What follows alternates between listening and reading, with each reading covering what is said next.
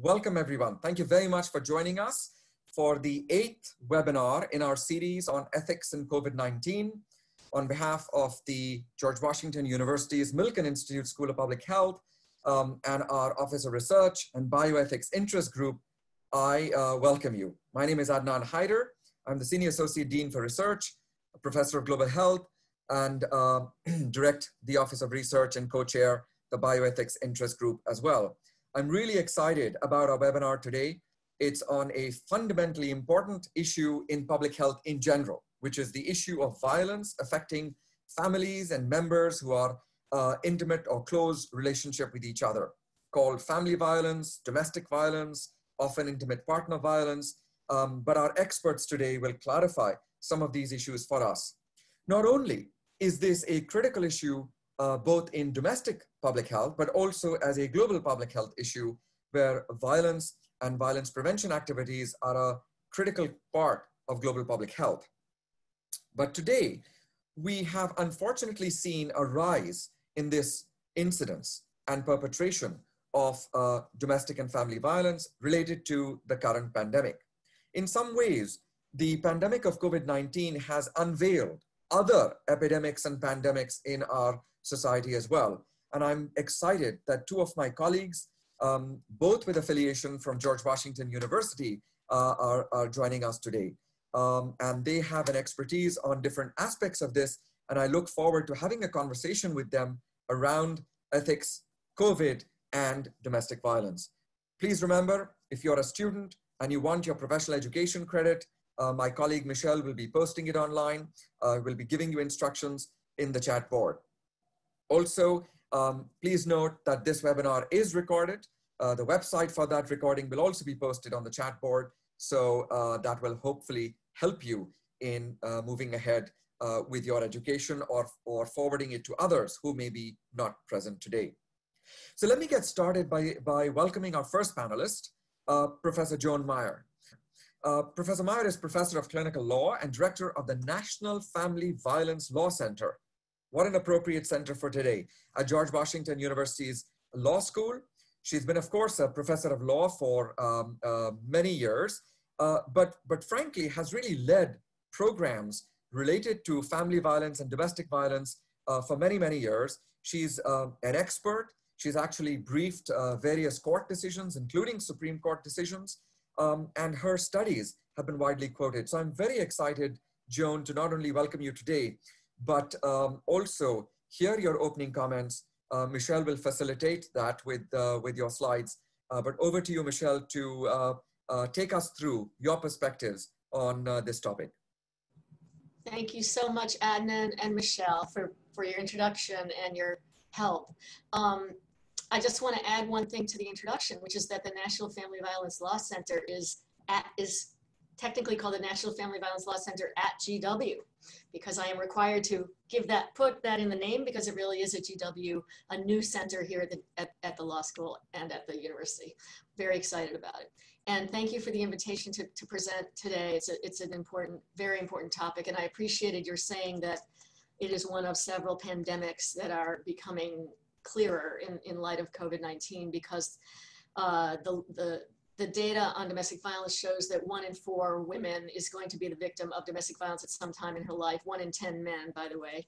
I'm sure Nicole will be able to give you more numbers on children. It is a pandemic, and COVID-19 is making it far, far worse. If you want to go ahead, Michelle, to the next slide. So in my short time, I'm going to talk about 2 key points. One is that the increases in family violence. And actually, I'm really just talking about partner violence. Nicole is going to talk more about child abuse. And then the second thing, which I think has been less discussed or written about, is what's going on for parents who are sharing custody. Many of those parents involve a perpetrator and a victim, which is not always acknowledged by the courts. But let's go on to the next slide, and I'll move into the numbers. So what we know, and it's not just being isolated at home, it's also being in crisis and the stresses that come from crisis. stresses including loss of job, you know, struggle to stay afloat financially and physically. We've seen this with Hurricane Sandy. We've seen this with a lot of different crises, that domestic violence explodes when there are these kind of major social upheavals and physical upheavals in the culture. So it's been interesting to watch the data gathering around the world. There's been a lot more data in other countries than the US, interestingly, but what a number of countries, including China and France and other countries, have documented was increases of calls to police from up to 30% or more, calls to hotlines and to other programs that support survivors up to 100%, a wide range between those two figures, but huge increases. In the US, some hotlines have shown increased calls, some hotlines have shown less calls. There's one explanation for that being that if women have less privacy and less ability to make confidential calls because their abuser is nearby, they're calling less in some cases. Those hotlines that have a texting option are really critical in today's day and age, where women may not be able to speak out loud, but may be able to text for help. The UN Population Fund has predicted that if the lockdown continued for 6 months, and we're almost, what are we on, almost month 5 now, I think, 31 million additional, on top of the existing pandemic, additional gender-based violence cases were expected. And they said that for every 3 months the lockdown continues, an additional 15 million additional cases can be expected, and this is global. Again, why? It's a mix of things. It's the stress, it's the crisis, it's being pushed up together in a limited space, not being able to escape. Women can't go to work. In many cases, the victim or the perpetrator isn't going to work or getting out and socializing and going into other social settings where they can be safer or get support. There's just a million reasons why we can expect family violence to increase at this time, and that seems to be what we're seeing. Next one, Michelle. So compounding the problem is that battered women's shelters in particular, most women don't go to shelters, but obviously those in the most danger do, or many of them do. And unfortunately, because of COVID, some shelters are having to restrict entry or closing altogether. Now, there's one shelter in Nashville that was able to get RVs, trailers, to house victims in. I don't know how many shelters are able to generate that kind of a program. So I was saying some shelters are using hotel rooms. I'm not sure where they're getting the funding, but a lot of shelters don't have extra funding to do that kind of thing. And in some proactive countries like New Zealand, Germany, Italy, and Spain, the governments took the initiative and realized that domestic violence was going to be a huge effect of the pandemic and the quarantine, and started immediately getting new resources up for housing and getting dollars or funds out to programs. The UK promised 46 million to its DV programs, but as of July 2, according to the New York Times, only 1 million had been received. And the US, it's really sad when you start looking globally at responses to violence against women. The US hasn't even had this conversation. It is really interesting to me that even our leading national lobbying groups have not really pressed for this issue for increased funding in the programs that the US administration has been starting to address and to fund. I don't know where we are. I think in the next round, I'm not sure whether DV is even on the table. I think one reason may just be that programs are so overwhelmed dealing with the situation, but a lot of these national leading groups are not direct service providers, and I don't know exactly what their excuse is for not getting this on the table, but we really should be. Next slide, Michelle. The other sort of consequence of the pandemic is that courts are extremely difficult to access now. Many courts have been closed. Some of them over the last couple of months have started to get up and running with remote hearings. I know that in DC, there have been some remote custody hearings. The domestic violence unit was more or less closed. They did start doing some remote hearings for ex parte orders. I don't know if they're doing contested trials yet.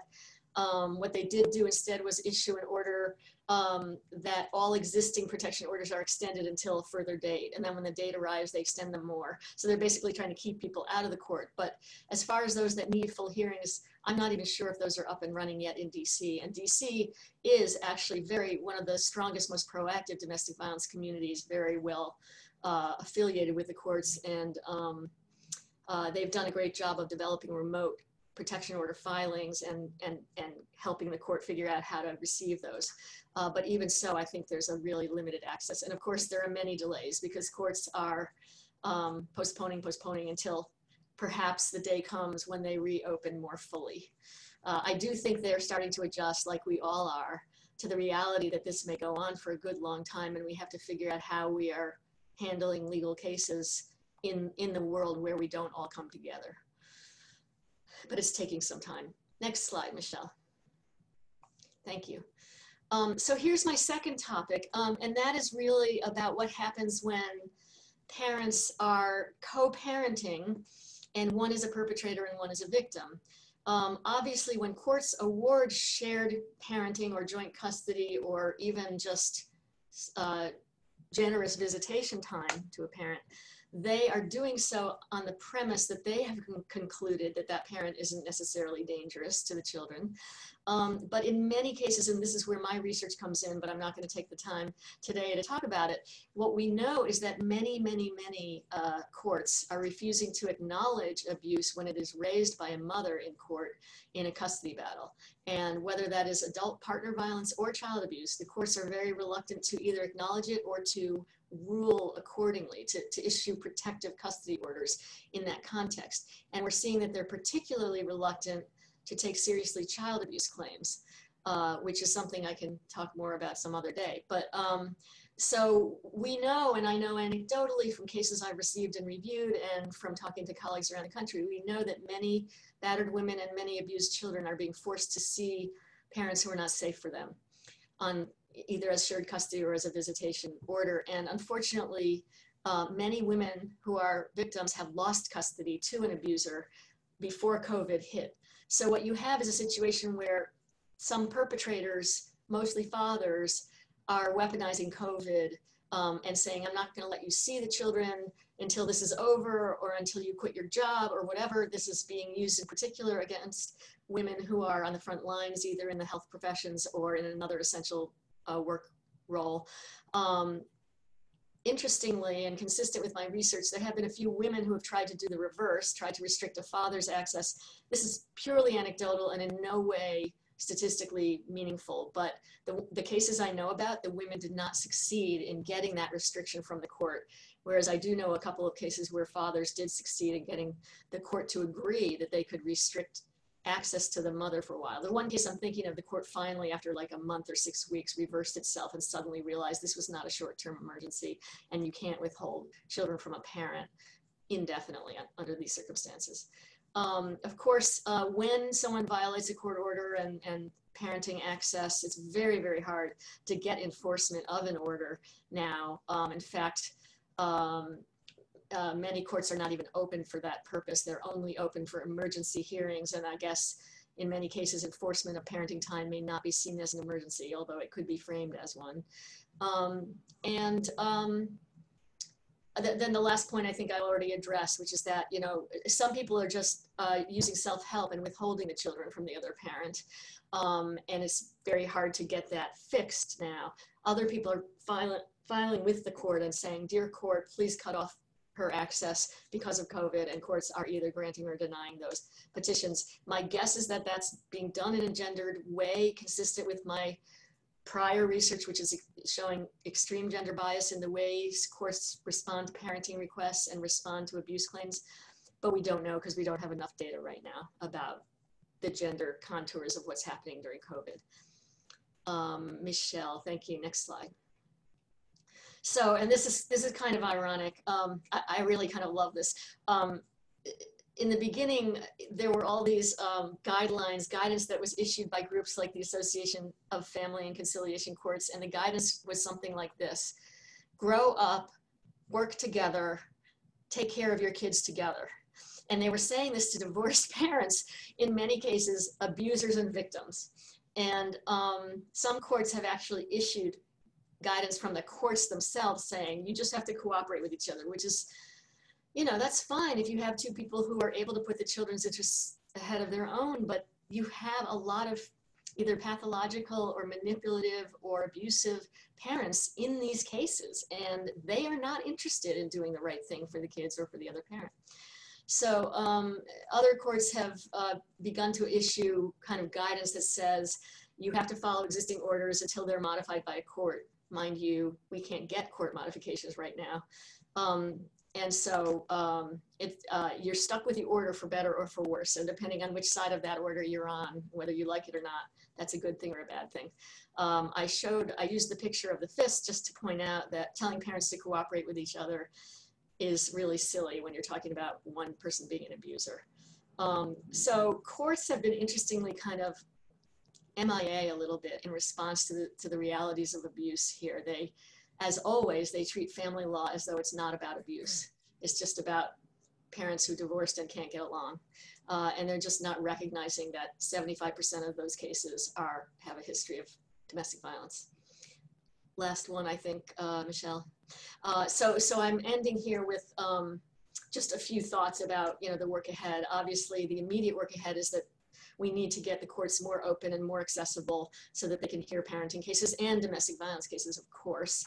Nationally, I think we should be pressing in a way that I'm not sure we have for serious funding in any future programs that get authorized by Congress, funding for DV services that respond to the quarantine. And then lastly, the gender equity work needs to continue. It's already started, but it needs to continue, and hopefully we can roll what we learn about COVID into it.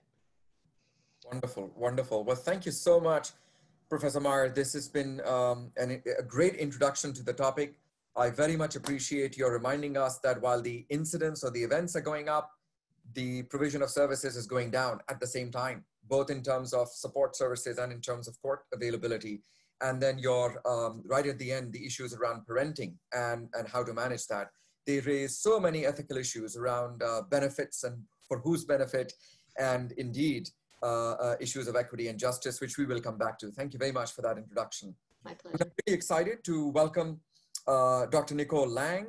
Dr. Lang is a board-certified pediatrician. She's got decades of experience in caring for children, particularly right here in our local communities. She's also founder of the Washington Pediatric Associates and really has specialized in looking at pediatric care, but more importantly, has had a very strong affiliation with the GW School of Medicine, and indeed with her expertise in adolescent medicine. So she's got a lot of experience with training and specializes in looking at particularly these issues around the impact on children. So Dr. Lang, looking forward to hearing your opening reflections. Over to you. Thank you very much, first of all, for having me, and thank you, Joan. I appreciate that we're doing this together. And I just wanted to start out by saying, Michelle, if you wouldn't mind just going to the next slide. Thank you. I just wanted to start out by saying, as a pediatrician, my job and my fellow pediatrician's job is to not only care for the child and the family, but to look at the child in the context of the family and to see what support can be offered to parents. And I think the parenting in general is a challenge, and it's even more of a challenge during a pandemic. And as I've listed here and what Joan has said, families are under a lot of stress. And when that happens, there is a risk for child abuse and neglect. And just to give just a few statistics, approximately 3 million cases of child abuse and neglect are reported, and that involves about 5.5 million children each year. The CDC reports that at least 1 in 7 children have experienced child abuse or neglect in the past year. And in 2018, nearly 1,770 children have died of abuse and neglect in the United States. So this is an ongoing issue that really pediatricians are mandatory reporters, along with teachers and anyone that is involved in the child's life that may be suspicious. And given a pandemic, when children are not in school, what we have seen is that there has been a decrease in the reporting of child abuse. And what we are seeing is that I've talked to several pediatric ER doctors and of that nature, and there is an increase in the severity of children presenting to the emergency room with child abuse cases. For example, with brain injury and even death. So even though the reporting is down because there are less people available to survey the children, when they are presenting for medical attention, it is a more severe case of child abuse and neglect. And so just some of the risk factors involved include parental isolation or stress or frustration, and we're seeing all of that escalated during this pandemic. Again, domestic violence in the household, that's going to be a risk factor. And parents suffering from mental health issues, for example, depression or substance abuse. And as an aside, we in my practice, we screen new moms for postpartum depression.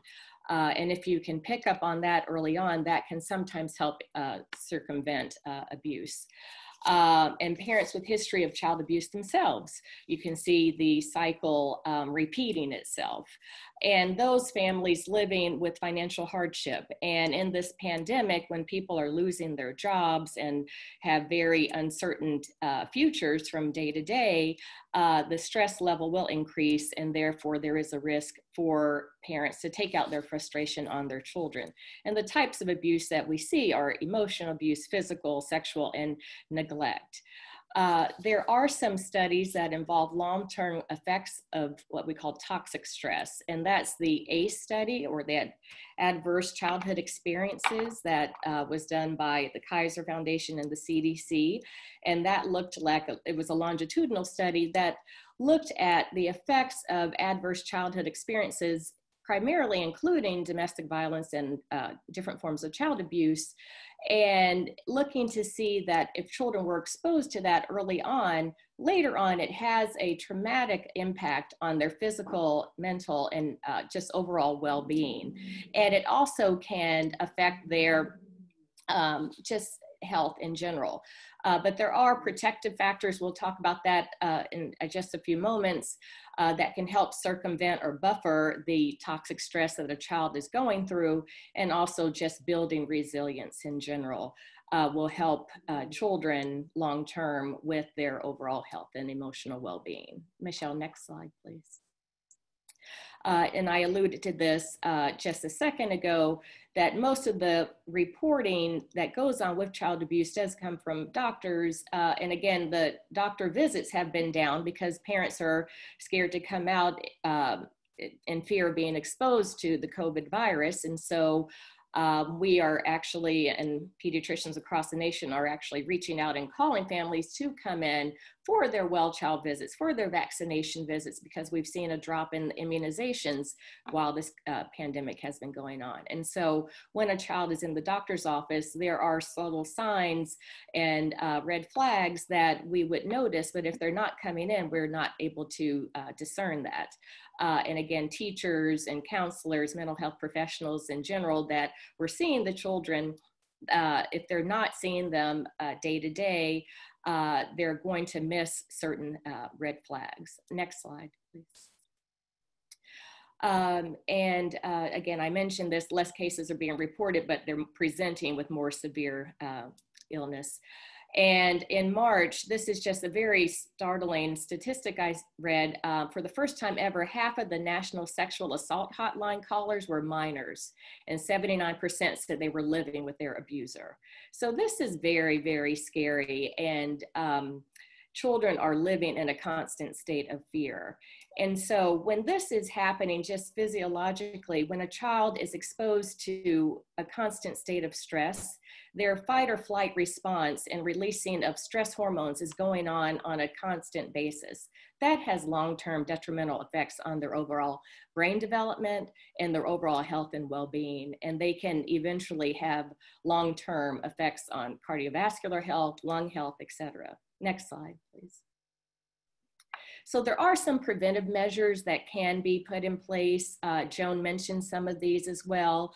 but strengthening economic support for families, changing social norms to support parents, and positive parenting. Again, giving parents strategies and tips on, for example, how to calm a fussy baby, a baby that's crying. That's their way of communicating. But if a parent is already stressed, sleep deprived, and worried about the effects of the pandemic, they're going to have less reserve, if you will, in order to calm the baby. And so they may inadvertently abuse the child because they don't have the strategies or skills or support in place to try different things to use more positive approaches. Other measures could include providing quality care and education and early in life. With child care centers being closed, that's, you know, another concern. And we mentioned about parenting skills, and just lessening the harm and preventing future risk by having family health resources better funded, or community centers better funded. And also there's a real need for mental health professionals and psychologists, psychiatrists, social workers, school counselors to help with mental health effects for the children involved. Next slide. So some of the solutions that I just wanted to broadly talk about was just prevention, figuring out how we can help prevent abuse from happening, educating those around the children for signs and symptoms of abuse and neglect, and then advocating for our policies to have more of a focus on putting children as a priority. One of the advocacy groups I've been involved with in the past is Every Child Matters, and we focused on making children a national priority regardless. So what people can do in general is to offer support for parents, give them strategies on how to deal with just stress in general. And what educators have done when things went virtual to learning is really checking in with students via email or one-on-one, or some teachers were having homework assignments that asked a question that was embedded in their homework of how are they feeling, and trying to see if there's any red flags that come up without being very obvious to parents that may be overlooking what they're doing. But again, the biggest thing that I want to stress is just the need for support around the families. Because we're physically distancing doesn't mean that we have to be socially distancing. We have to stay connected. Next slide. These are just a list of hotlines and resources that I just wanted to mention.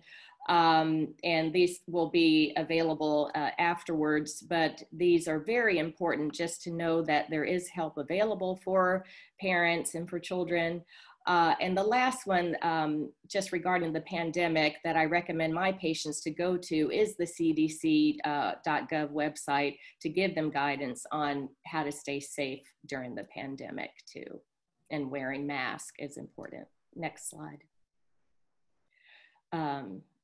So the take-home message is, again, physically distancing ourselves because we're in the pandemic is important in order to stay safe, but we have to maintain our social connections with our families, and especially those that are most at risk, to try to prevent child abuse and neglect. So thank you. Great. Thank you very much, Dr. Lang, for that reminder to us about child abuse, about the risk that children face during this pandemic, not related to the pandemic, but associated with it, particularly your perceptions of toxic stress and chronic stress and the implications for that for growth, and the stark reality that you present also in terms of sexual violence, not just physical violence. And that's a very, very important reminder. And I want to come back to this. So ladies and gentlemen, what you've seen is a reminder to us about this enormous public health burden that has now become even more acute. And while my colleagues have done both from a legal response perspective, from a clinical pediatric perspective, I recognize there are many other perspectives, and I hope that for those of you who are interested, put your reflections, put your comments in the chat board, and we'll make sure that we try and get to them. So Joan, maybe I can start with you. And because you were talking about the complexity. I want to go a little bit more into complexity, and then I'll come out and talk about measures. So I want to respond to some of the comments related to this notion of immigration.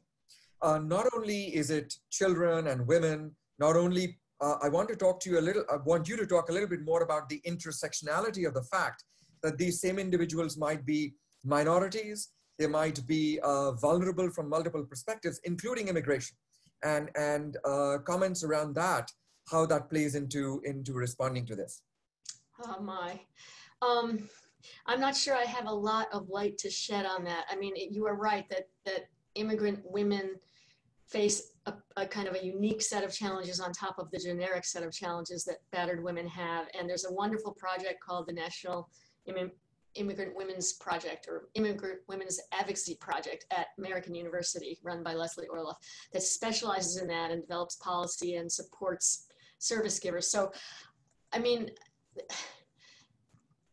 I think the problems are the same, only worse. I mean, they're more isolated already before COVID hits. They have fewer options already before COVID hits because of potentially not being legal. And now, what I don't know right now is what's happening with immigration hearings on green cards or citizenship or asylum or anything else. But my bet is that it's the same as the courts, that there's a lot of shutdown that's happened. I don't know if others on this call know more. But so I'm guessing that compounds everything. I will say that Leslie Orloff was on, both of us were appointed to the New York Task Force on COVID-19 and domestic violence. And that task force was a great venue for really creative ideas, and some of the ideas that Leslie put out around connecting, remotely connecting providers and survivors were very interesting and taken quite seriously. But I can't tell you exactly what's happening. No, thank you very much, Joan. And just on that complexity framework, Nicole, what about kids who also belong not only, again, to those groups that I just mentioned for Joan, but also who may be disabled? How does disabled children and women, how does that cause further complications in the picture that we are trying to paint here?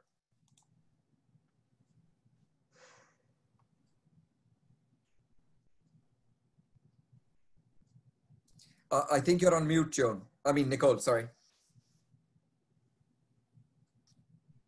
Let me make sure. Oh, you got it, and then it went back again.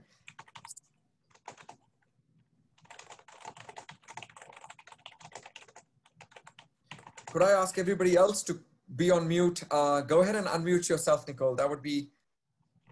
Okay, there we go. And maybe you just want to stay on mute, so you can be quiet, but go ahead, please. Okay, yes, no, thank you very much. Yes, no, I think that is a unique situation as well with children with disabilities because they already have a lot of extra support that is needed.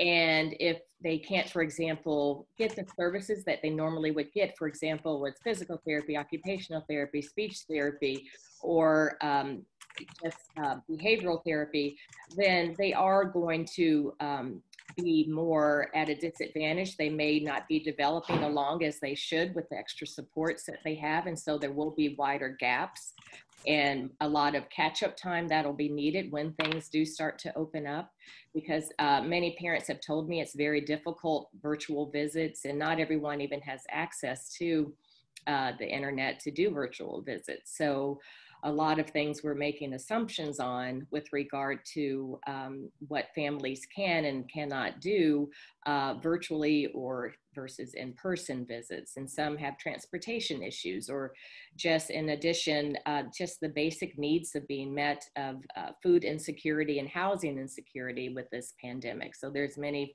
food banks that have been providing a lot of support for families that didn't have this. But yes, children with special needs definitely are at an increased risk of needing more support during this time.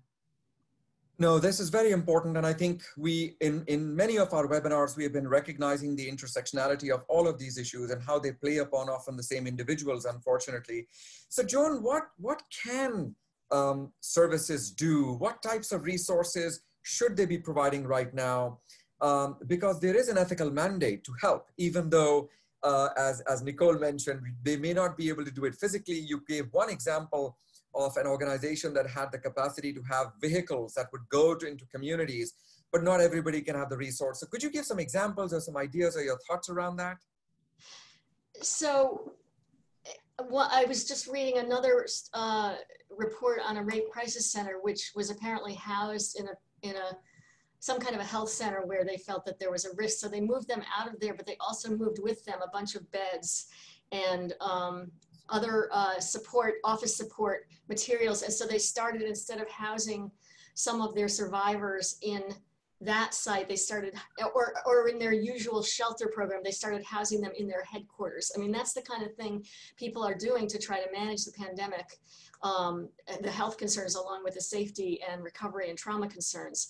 I think ingenuity is, it's the great thing about the human species, is that the ingenuity is boundless. And so people do come up with ideas. But I have to say, listening to Michelle and thinking about telehealth, which has been so important for so many people, and telecounseling and support, it seems to me a huge priority for the government needs to be to get internet to everyone in this country, and to get computers to everyone in this country. I mean, I have a former client family whose children, when they went into quarantine, were trying to do their homework and their classes on their phones.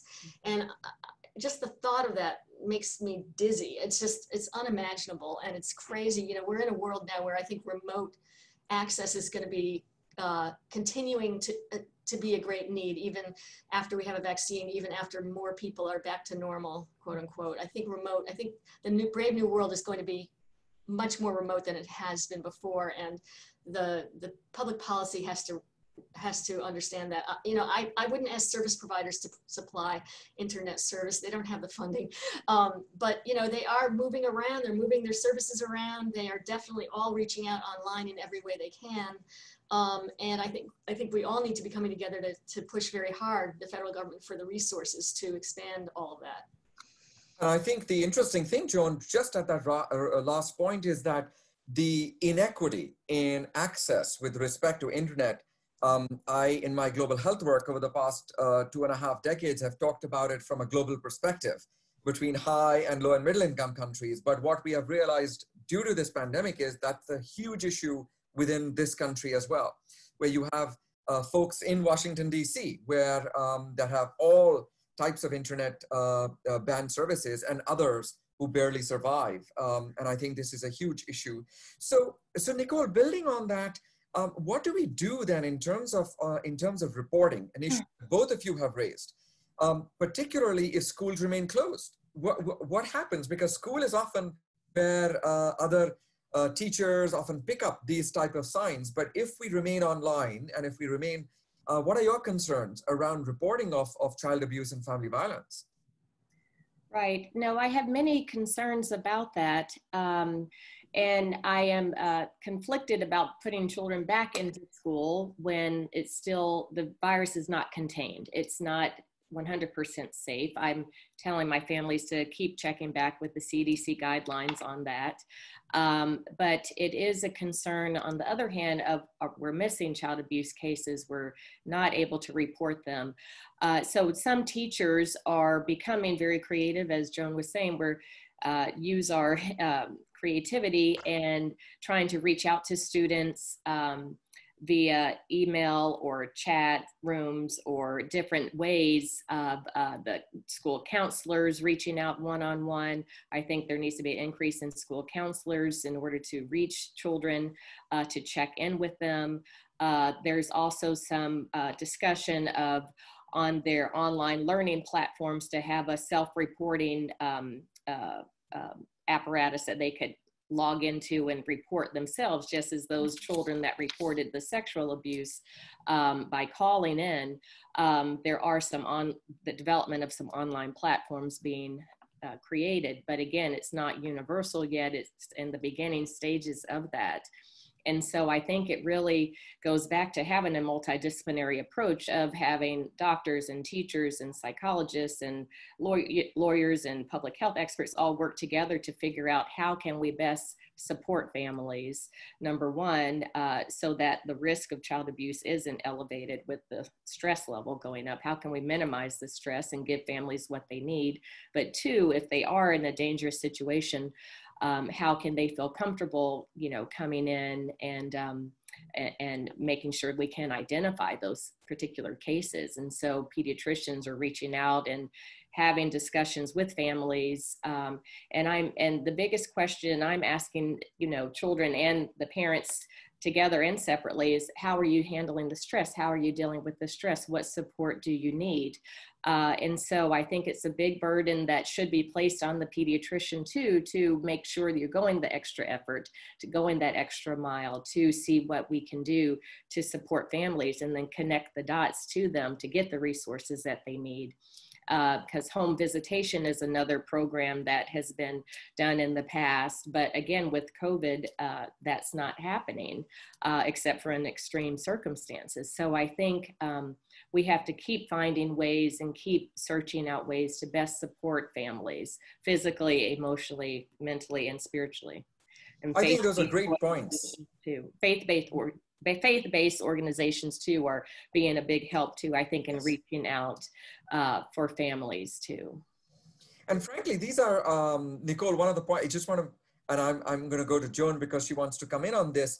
I want to highlight something, particularly for those of my colleagues online right now, who may be from other countries, that this is where we can learn from the developing world. Because guess what? Community health workers and getting out into the homes is the norm of many of those health systems.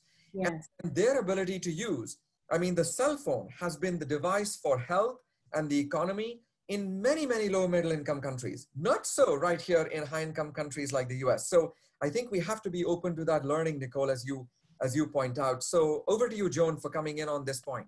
I just wanted to say two things. One is that there's a wonderful organization called the Safe and Together Institute, run by David Mandel. He works with child welfare agencies all over the world. And he's been doing all kinds of great webinars. And one of them was on how to be a social worker, how to do child visits through the internet. And so that kind of innovation is happening. Of course, your family has to have the internet for that. The other thing I wanted to say is that reporting is barely a solution, because what happens when something's reported to child welfare is often not very good. And particularly where the parents are loggerheads over custody, child welfare tends to take a hands-off stance in those cases and just think either the judge will deal with it or it's just a strategy, it's not real. And so we really have to work on getting the systems to take child abuse reports seriously, whether or not there's a custody battle or a division between the parents. And to shed a lot of these misconceptions about it, because otherwise we'll be doing great on reporting, but we'll be doing nothing good for children. But Joan, while I have you, then what about, to building off from Nicole said, could we train the lawyers and the other professionals who are out there, maybe having the opportunity to interact with families increasingly, to be trained to detect such things? One of our participants has been asking about how do you train other professionals, and in addition to the use of technology, which I think Nicole has given some great examples of how the Noodles and the Naviances of the world can have buttons, and I'm sure there are apps that can be developed. But any thought on training other professionals? Oh, I do a lot. I do a lot of training of judges and psychologists and advocates and occasionally child welfare social work type people. So, I mean, I do that regularly around what not to believe and what to, how to recognize your misconceptions and what not to think about when you're inclined to think something's not true, why these things don't actually indicate it's not true. And some of the theories like parental alienation that are used to deny child abuse. So I do a lot of that kind of training, and there are others who do as well. But I like very much the idea of partnering with community health and public health professionals. And in the olden days, in the civil rights days, there were they invented programs where they had lawyers stationed in hospitals doing what they called like a legal 360 to assess what legal needs you have as well as what health needs you have. And that kind of model may be something that we need to get back to and build out. No, great thoughts. And actually, in many countries, there is something called the medical legal officer who's often present in the hospital. Unfortunately, most of them refer to a purely legal enterprise. That is, if there's a police case, a murder case, an assault case, then that's when they get involved.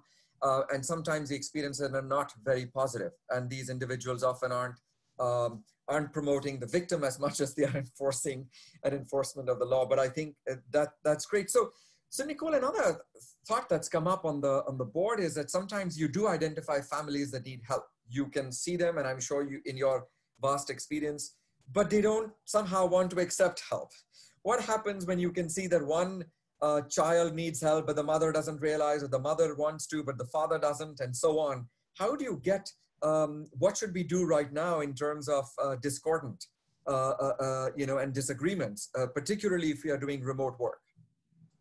Right. Well, I think the number one thing is to be a good listener and to figure out what is the core underlying issue and the resistance of getting the help, and figuring out what are the preconceived ideas that are going on in the family's mind. And maybe the higher priority is getting food because they're living in poverty and they're hungry. Okay, so you have to prioritize what their needs are. And so maybe their need to get a certain resource in mental health is lower on the priority list than the basic food and shelter because they're about to be evicted or something of that nature. So I think it really looks at listening to what each individual in the family is able to verbalize and to express their concern, and not to always make the assumption that you know what's best for the family. So a lot of times partnering with the family, helping to encourage and to strengthen their parenting skills, because one of my great mentors, Dr. T. Barry Brazelton, always told me, two parents come into your office with two questions: how am I doing as a parent, and how is my child doing? And so you have to take a step back and not think that you have all the answers, number one, and to meet families midway and to partner with them and to figure out how to best address the issues. And you may not address every issue at that one particular visit, but it includes follow-up, whether it's phone or letter or visits, or making sure if you didn't have them to make a ask them to connect with a certain referral system to follow up and see if they did it, if they had time to do it, or I could help and facilitate to make that appointment for them. I have done that too. So it's just a matter of what are the needs according to the family's perspective, and then what are the resources that you can connect them with, and then once they build that trust with you, I think that's the underlying foundation. Once they have the trust built with you, then they will better heed to your recommendations on other issues that you may see that could be problematic down the road. And so that would be one of the things that I would think about. No, thank you very much. That's a very reasoned approach, and very much value the words of your mentor. So Joan, as we begin to sort of wind down, concerned about some of the comments like Gerald and Susan have posted on the chat board around that we actually know things. We even have data on things, and yet to change policy has been so difficult. And without myself making a political statement in the current administration, to be frank and honest, because I'm a pessimistic, but how do we change this with respect to family and domestic violence? How do we make sure that we have a big policy win, followed by what you said, which is funding flows on your slides to make it happen? Some reflections on that. Well, that's a huge question, but I will say one thing. I know. And Hina asked earlier, what can we get out of this pandemic that we might want to continue in the future? And I think, the combination of the racial justice paradigm shift that we're going through, and the pandemic and the racial implications of that, and racial and other diversity implications, the implications in terms of poverty and lack of resources and lack of internet, and all of these things are being spotlighted now. And my hope is that the communities that see them and care about them, like especially I could see pediatricians maybe partnering with public health professionals kind of spearheading a movement around these needs that families have that if we address them, would reduce ACEs, would reduce adverse childhood experiences. And it's time that we did this, and using the pandemic to shine a light on that might, in a new administration, might actually get serious attention and get dealt with. I was also thinking that when I said that I would love as lawyer to, that I think we as advocates should be partnering with public health, we should be partnering in particular with pediatricians, because listening to Nicole talk about that inside view with the family and that partnership with the family, that is where we need to be. And we need the pediatricians to be partnering with us to speak out about what's going wrong in courts, because it's not just women who don't see things clearly or have other priorities. It's women fighting for safety of their kids and being smashed in court. And so, there are many women who are very clear about what needs to happen for the safety of their family, and the courts aren't allowing it, and they're punishing that. So I'm hoping, and I'm starting to work on bringing pediatricians officially, hopefully, into a collaborative network, and I'm hoping Nicole will help me with that, to raise awareness at both publicly and among lawmakers about this problem. Absolutely, and I think that I'm sorry. I think the legal, clinical, medical, public health communities need to work together on this. Nicole, I do want you to come on this point because it's a very big point, it's a very big question, as Joan said. And as you reflect on this point, add a little bit about how to empower children in this process, because I think we sometimes forget about their agency, and it would be great if you could respond to this question, but also add that. Right. So two things, I'll just back up a second. Joan and I first met years ago after I finished residency, because I attended, first of all, GW for medical school, but Emory for residency. While I was a resident at Emory, I actually created a child advocacy program involving the medical school, law school, and public health school. And then once I came to GW to work, I wanted to replicate that same program of how the three different silos that normally don't speak together are working together for child advocacy issues. One issue was child abuse at Emory, and another one was like gun violence, et cetera. So I was excited to join forces with Joan when I first came to GW, or came back to GW as a attending physician. And we have talked in the past and worked together in the past. So I'm very excited today about the fact that the medical school, public health, and law school of GW is forming together this conversation and how we can potentially work together in the future to address issues around children, because they are the ones without the voice. They cannot vote until they're 18. And so we have to be the advocate and the voice for them. And so, but we can encourage them. And I'm actually quite inspired by what I'm seeing from talking to my patients and what I'm seeing in just the Black Lives Matter protests that are happening, that children are really making the shift and pushing and driving force the change that is needed in order to address many inequities that we're seeing that have come out of the COVID pandemic, and from healthcare disparities and the like. So I think that it's very important to keep empowering children, to keep telling them that their voice does matter, and to speak up and to make a difference, because the children really are the future. That is cliche-ish, but it's true, and we have to support them in order for the positive paradigm shift to happen. I think both of you are right, spot on. I think this is a time where, we can think about it pessimistically and say, wow, we have multiple problems now coming on top of us. But if we have the energy and the vision to ride on the wave of discontent that is now going on, which is to say there are actually multiple pandemics. And as folks in the chat board are recognizing, that many, many things that have been going on for hundreds of years are being now not just uncovered, but being rephrased in a different way, with more energy, with the voice of particularly young people whom I believe want to have a change and want to have a real and long-lasting impact. I think, ladies and gentlemen, what you've seen in this conversation really is, first of all, the importance of the public health dimensions of domestic violence, family violence, child abuse, intimate partner violence, many of those things that many of you may have looked at from a medical or from a legal or from a public health viewpoint. But I think what is excessively important to remember is that we are talking about the perspective of human rights. We are talking about the perspective of ethics. We are trying to say that it is absolutely important, and we have a moral imperative to continue to provide services for those who are vulnerable in our communities.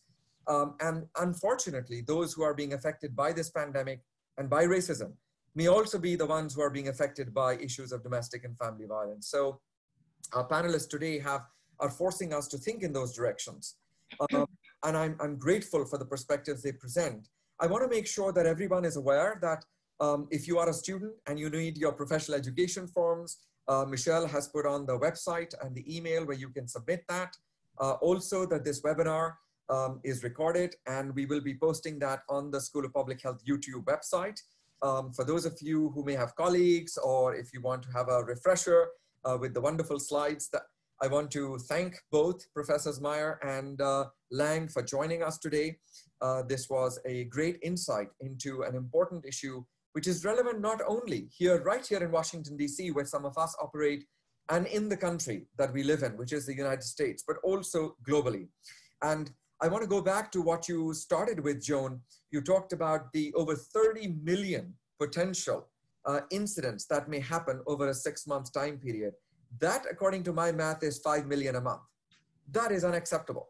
That is just surely a volume that I think, whether you're a clinician, whether you're a sociologist, whether you are a lawyer, I think we have to work together to make this happen in a way that we can prevent those incidences, and when we cannot prevent them, at least mitigate and help with their impact. So thank you all for joining. Please remember, in 2 weeks' time, on the 4th of August, is our next webinar, where we'll be talking about the ethics around confidentiality and privacy of digital media. A lot of electronic means and digital media being used now during COVID, and we've got a wonderful panel to discuss that with you.